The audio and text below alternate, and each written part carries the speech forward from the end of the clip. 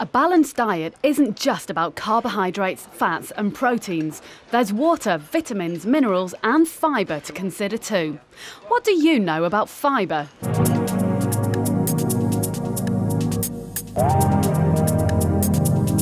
You get fibre in bran and cereals. Fibre's used to keep the food moving around your digestive system. To help digestion. I don't know what it does for you, but I know where it comes from. I think I eat enough fibre, have enough fibre in my diet because I eat a lot of cereal and I'm not sure how much you need. Research shows that teenagers in general don't eat enough fibre. Fibre helps not only day to day by helping the digestive system, but it protects you in the long term against heart disease and some kinds of cancer. It's easy to make sure you're getting enough fibre. Great sources include rice, potatoes, whole grain bread and breakfast cereals. Foods rich in fibre also keep you feeling full, and if you're feeling full, there's less chance of snacking on chocolate bars. Next up, minerals. What do you know about minerals in your diet?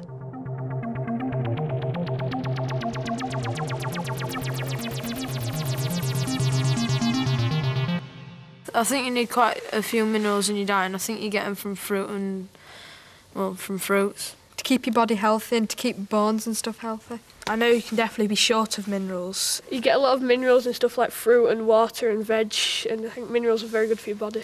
I think iron's a mineral and you need iron in your body for the blood, is it? Is calcium a mineral? We get minerals from a range of foods and not just fruits and vegetables. There are lots of different types of minerals, but the key ones in the teenage years are iron and calcium. Calcium is vital for strong, healthy bones, and we know that teenage girls in particular are not consuming enough calcium in their diet. And this can cause problems later on in life with weak or brittle bones. Sources of calcium include dairy products, breads, cereals and pulses. Iron's important too. We need iron to make red blood cells and to carry oxygen around the body. Not enough can result in anemia. Good sources include red meat, fortified breakfast cereals, dried fruit and green leafy vegetables. Not only do breakfast cereals contain minerals, they also contain a whole bundle of vitamins. What do you know about vitamins?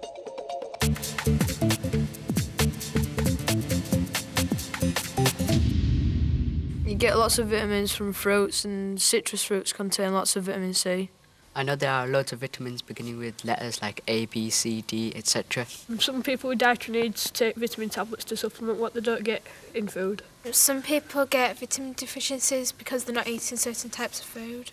I think you get them mainly from fruits and vegetables and stuff that's meant to be healthy for you. There are lots of different types of vitamins, and it's better to get these from foods rather than from a vitamin pill. If you're eating a healthy, varied diet, then you're probably getting all the vitamins you need. And finally, water. Your body is 2/3 water, and some bits, like your brain, are 80% water. You can survive without food for several days, but not water. Water is essential for not only eliminating toxins from the body, but also to keep the skin, the hair and vital organs healthy.